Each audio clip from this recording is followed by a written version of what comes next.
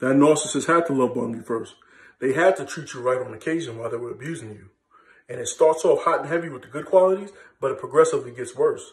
And toxic behavior like this breeds cognitive dissonance. That's when you have two opposing ideas, two conflicting emotions regarding that situationship. Look, some of them told y'all that they loved you. They even acted on it for a while, but they were also putting hands on you. While others claimed to be good people, even showed it out in public. But right after Bible study, their verbal and emotional abuse was off the charts.